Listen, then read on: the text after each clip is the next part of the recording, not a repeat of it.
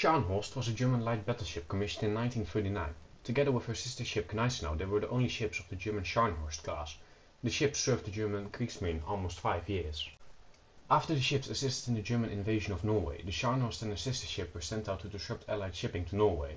It was here the ships encountered the British aircraft carrier HMS Glorious. The carrier was almost defenseless, having only 2 destroyers as escorts.